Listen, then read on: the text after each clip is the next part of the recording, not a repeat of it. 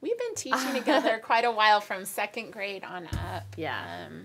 And so I think we just spent a lot of time creating checklists and talking about what it should look like. And this is Lisa's first year in fifth grade, so I had to make sure I was explaining to her how I did it, but of course she might handle things a different way. But just a lot of after school talking Yes. and venting and texting at night at 10 when you think of an idea, or I have add this to the list of to-dos. I think it's just open lines of communication. I think for me, it has to be, for me, I'm a collaborator. I have to work with other people. Like, I can't just be like, I'm going to do my one project and just me.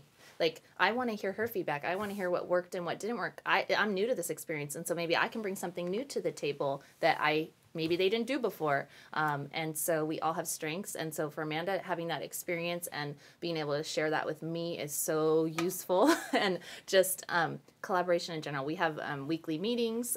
We have a planning time set aside, not just for PBL, but for everything. But we also have our PE prep time that we'll touch base. And so there was a lot of time leading up to winter project time that we collaborated. We still talk about it. We still have ideas going. It's kind of like a constant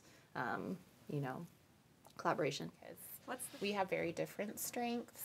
Lisa's very good at like visual art type stuff, or checklists, or the organization piece, and I'm more of the idea person sometimes, not always, but I will go to her and I'll say, we need to whatever, and she's like, I can make a list for that, or I can create the whatever, and okay, thank you. And so just, I love being able to, both of us work on our strengths too, and I think we have different ones, and so it's kind of nice to have someone to lean on who has a different strength than I do.